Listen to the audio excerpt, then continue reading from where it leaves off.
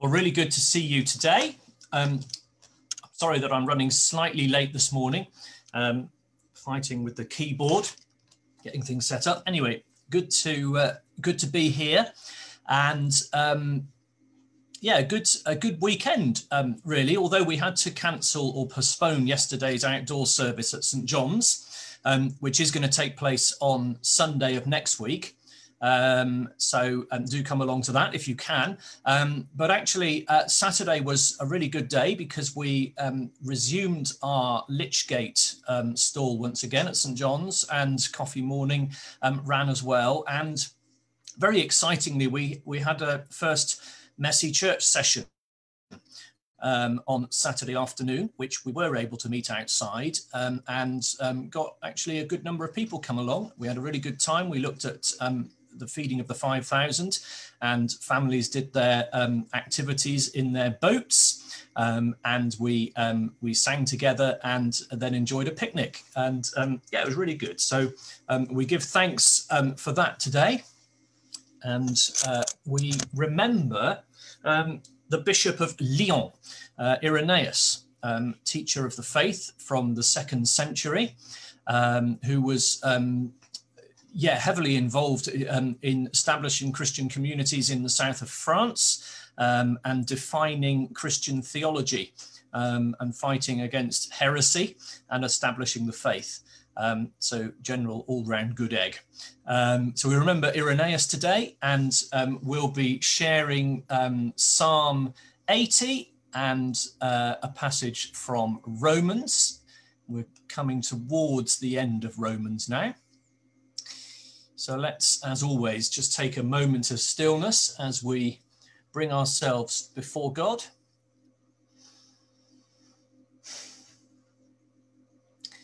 O Lord, open our lips, and our mouth shall proclaim your praise. Blessed are you, creator of all. To you be praise and glory forever. As your dawn renews the face of the earth, bringing light and life to all creation, may we rejoice in this day you have made. As we wake refreshed from the depths of sleep, open our eyes to behold your presence and strengthen our hands to do your will. The world may rejoice and give you praise. Blessed be God, Father, Son, and Holy Spirit. Blessed be God forever. The night has passed and the day lies open before us. Let us pray with one heart and mind.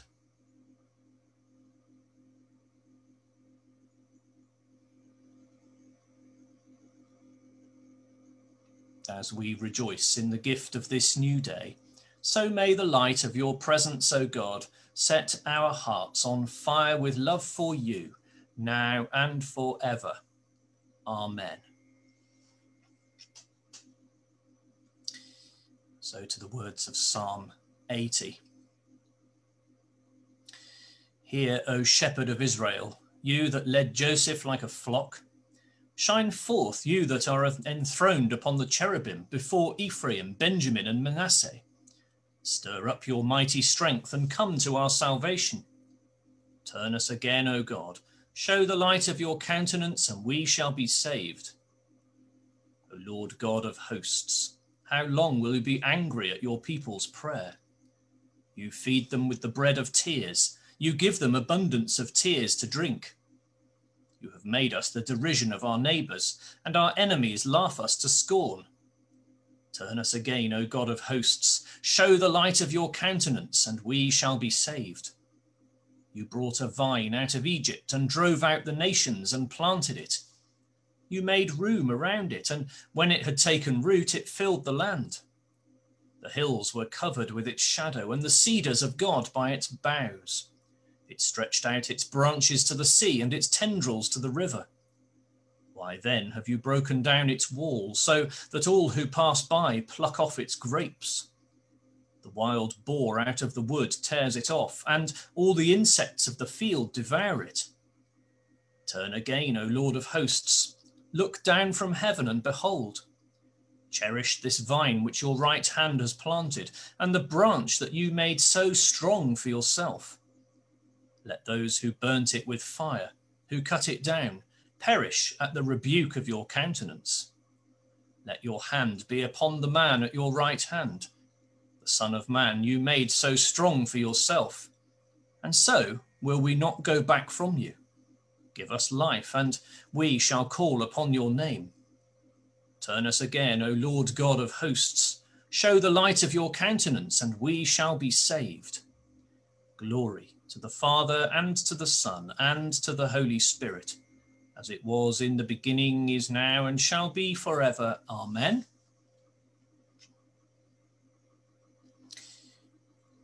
We're missing out Job chapter 33 today. Clearly, those of us who are keen can catch up with that if we want to.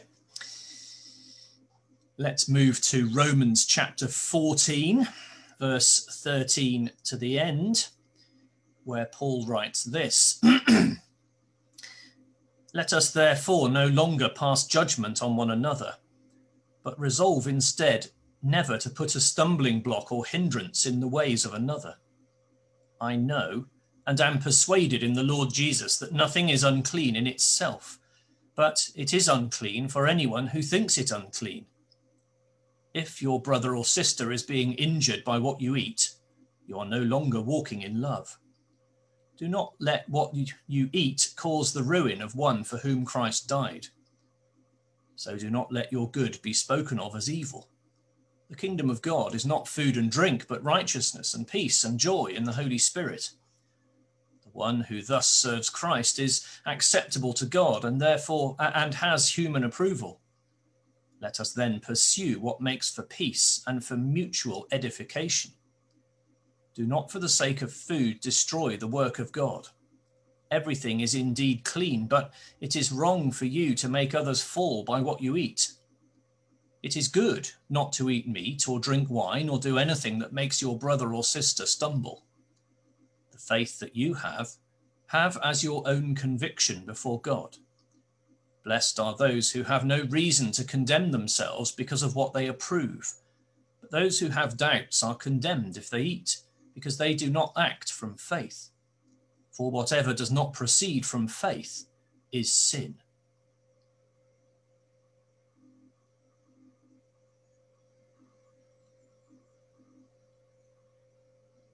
Trust in the Lord with all your heart, and be not wise in your own sight. Trust in the Lord with all your heart, and be not wise in your own sight. In all your ways acknowledge him, and he will make straight your paths. Trust in the Lord with all your heart. Glory to the Father, and to the Son, and to the Holy Spirit. Trust in the Lord with all your heart, and be not wise in your own sight.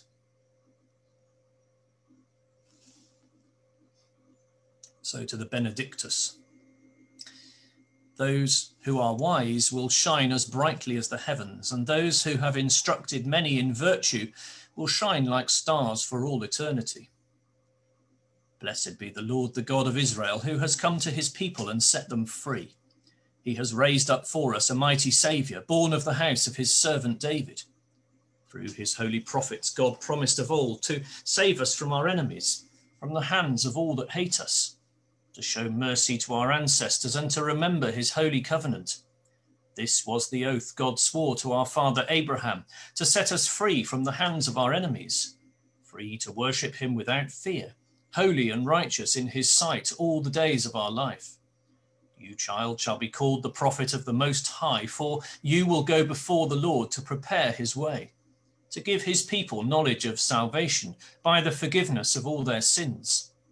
In the tender compassion of our God, the dawn from on high shall break upon us, to shine on those who dwell in darkness and the shadow of death, and to guide our feet into the way of peace. Glory to the Father, and to the Son, and to the Holy Spirit, as it was in the beginning, is now, and shall be forever. Amen. Those who are wise will shine as brightly as the heavens, and those who have instructed many in virtue will shine like stars for all eternity.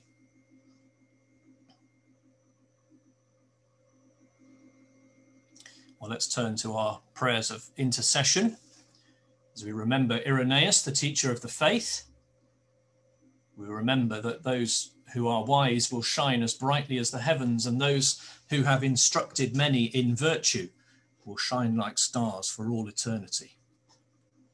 Heavenly Father, we thank you for Irenaeus, for his teaching, the ways in which he set out orthodox Christian theology. And Lord, we thank you for those who continue to do the same, for those academics and theologians who continue to consider and discern orthodox theology today, for those who work in our ever-changing world to discern your word's voice to us. Lord, we continue to pray for those who exercise leadership within the church, especially giving you thanks this weekend for those who've been ordained either as deacons or priests. Lord, we pray that your Holy Spirit would be with them. And Lord, we continue to pray for those who are considering their own calling and vocation in any kind of way, recognizing that your call upon each of us is unique. Lord, we pray for those within our church communities here in our benefice of Staplegrove and Norton who are currently reflecting upon your call for their life. Lord, in your mercy, hear our prayer. And Lord, we give you thanks again this weekend for the signs of new life, especially for the successful Messy Church, for the families who were able to come, and for the fellowship that was shared. And as the 40 or so of us enjoyed the time together, so we pray that the seeds sown there will bear fruit in our lives. We pray for the ongoing plans with our children's work, discussions about the treasure hunt to take place in Norton over the school holidays and plans being made for that, and for the other initiatives, including Messy Church and Open the Book, work with our schools. Lord, we ask for your abundant blessing to be upon these, that you would, as Jesus did with the fish and the bread at the feeding of the 5,000, that somehow your kingdom will grow way beyond our own abilities and way beyond the sum of our parts. Lord, in your mercy, hear our prayer. Lord, we continue to pray for the world and those who lead us in a difficult weekend for our government.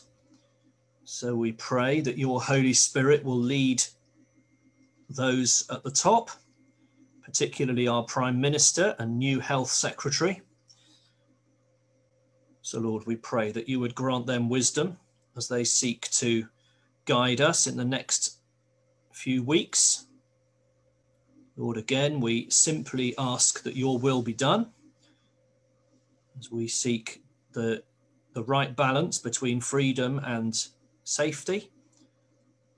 So we ask that you would enable that to be found. Lord, in your mercy, hear our prayer. Lord, we continue to pray for those areas of the world where there is suffering, especially continuing to hold before you those victims of the collapsing block of flats in Miami. Lord, we bring before you the victims of those who've died, families and friends of those who are still missing, and indeed those responsible for searching through the debris. Lord, we pray for your safety upon them. Lord, in your mercy, hear our prayer. Lord, as we remember those around the world who are suffering, so we bring before you those from our own community who need our prayers, those who are ill, those who are anxious or lonely, those simply struggling with a part of life at the moment. Lord, I bring before you those school classes who are isolating at the moment, including a number at Norton School. So I bring before you the teachers, the children, the families, recognizing the pressures that brings about. Lord, we pray that you would grant strength and peace. Lord, in your mercy, hear our prayer. And Lord, I pray for those who grieve, those who've lost loved ones in recent times and are now adapting to a new way of being.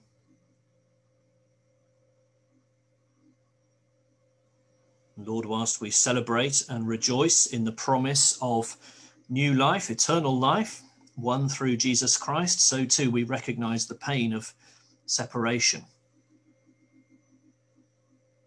So, Lord, we pray that you would grant strength and consolation to those who grieve. Lord, in your mercy, hear our prayer. Lord, as we pray for the day ahead of us, for the meetings, the activities, the conversations, the decisions, the encounters that will take place today, so we ask that your Holy Spirit will go before us. As we remembered in our church service yesterday, our service actually takes place outside of church in our everyday lives. We pray in the words of the Acts of the Apostles that we would be like Jesus, who went about doing good and healing a broken world. Lord, in your mercy, hear our prayer. So we bring before you our collect for today. God of peace, who through the ministry of your servant Irenaeus strengthened the true faith and brought harmony to your church, keep us steadfast in your true religion and renew us in faith and love. We may always walk in the way that leads to eternal life. Through Jesus Christ, your Son, our Lord, who is alive and reigns with you in the unity of the Holy Spirit, one God, now and forever. Amen. And as our Saviour Jesus has taught us, so we pray. Our Father in heaven, hallowed be your name. Your kingdom come, your will be done on earth as in heaven. Give us today our daily bread.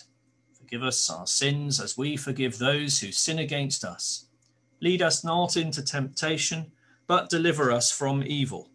For the kingdom, the power, and the glory are yours, now and forever. Amen. So the Lord bless us, preserve us from all evil, and keep us in eternal life. Amen. And let us bless the Lord. Thanks be to God. Really good to have you with me this morning. I hope that you have a really good day and look forward to catching up with you soon. Go well.